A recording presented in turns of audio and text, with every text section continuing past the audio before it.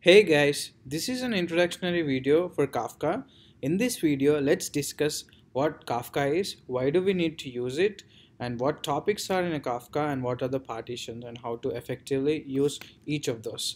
So let's get started. So Kafka is a messaging system as everybody knows, and it is used almost in 80% of the use cases within the industry where you need to integrate multiple source systems and target systems. Don't get afraid, I'll explain you in detail what that means and how to effectively use Kafka.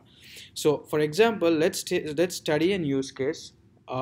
So if I'm having a company and there are three different types of data streams that are coming into our systems.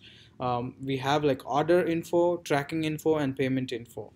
Order info has information related to order. For example, you have placed an order of an earpods or something. You get the order info of the quantity, what type of product you have placed, etc. In tracking info, you'll get details on when this package would be shipped and what is the tracking number, which carrier it's being shipped through. And in payment info, we have details like what type of payment method you are using. Is it an Apple Pay? Is it credit card, debit card, etc. So these three are three independent data systems, and we are trying to consolidate with into different target systems, as you can see as TS1, TS2, and TS3 in this diagram. So if your company grows and you have some more systems like trade events and whole lot of events, then the integrations become essentially very complex. um, you see here we have three source systems and three target systems, and it takes 9 integration steps to integrate all these systems. So if you increase it, so if you have a number of source systems and b number of target systems, it's a times b.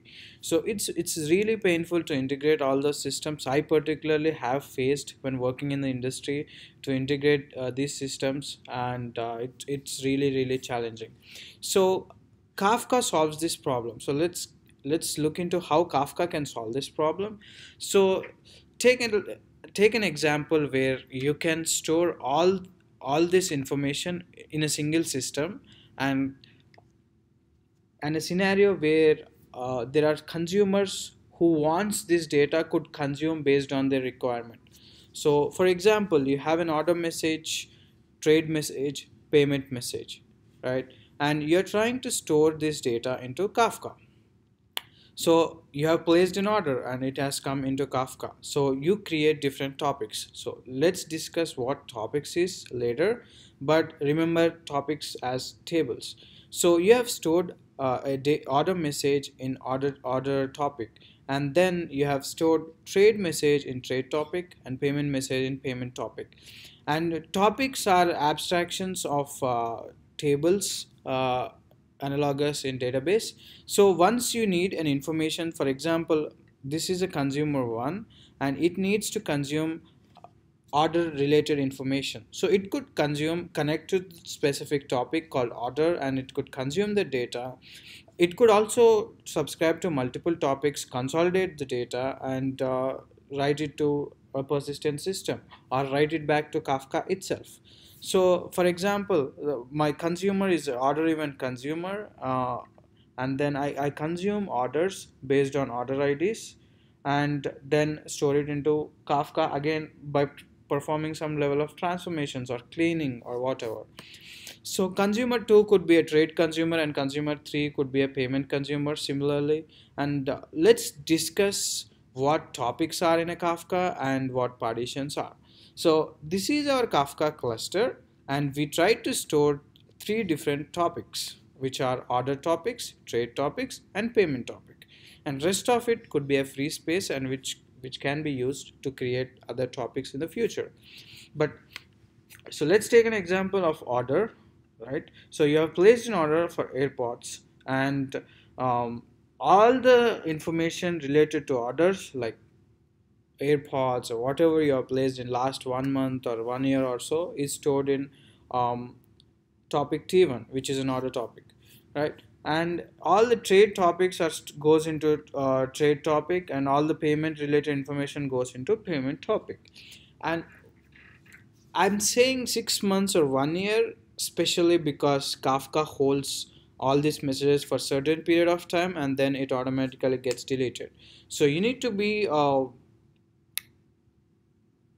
known of the fact that Kafka stores information for specific period of time and it's temporary. So we need to continuously clean the data from Kafka or override the data from Kafka. So let's take an example of how partition works, right? So just to manage tables in an effective way in database systems, we partition the table into different partitions. Similarly, we can partition topics. So let's say we have orders topic and we store it into three different partitions. And when producer can predetermine which partition it has to write to, and then it writes to that specific partition. So in this way we can effectively manage when reading and writing into partitions. So you don't have to scan entire messages. So if you have three partitions and if you know which partition to read from, you are specifically targeting that partition instead of looking into all the messages in all the partitions, right? um, so let's study an example with key based partitioning, and let's also discuss what are the effective use cases of key based partitioning and what's not if we don't use a key. So in key based partitioning, for example, you have an order event, right? You are getting, I mean, your company has grown very big, fortunately, and you are consolidating all the data in a Kafka cluster. So how do you effectively manage your order topic, right? So if you create a key based partitioning, right, and your footprint is now in US, Canada, and India, uh, so you can partition based on the region or country, right? So all the US based orders goes into US partition, and all the Canada based orders goes into Canada partition. All India based orders goes into India partition. In this way, we can effectively manage the data, and we when consumer is trying to consume the data, it effectively knows which partition to read from instead of looking through each message and filtering it out if to see if it is from US, Canada, or India or not. So this diagram typically consolidates that part. So you have an order producer, and the producer predetermines which partition to write to, right? So if the order is received from United States, it checks for that specific key and writes it into US partition, right? And if country is Canada, it writes to Canada partition. If country is India, it writes to India partition. So in this way, we can effectively manage and write to partitions. Thank you.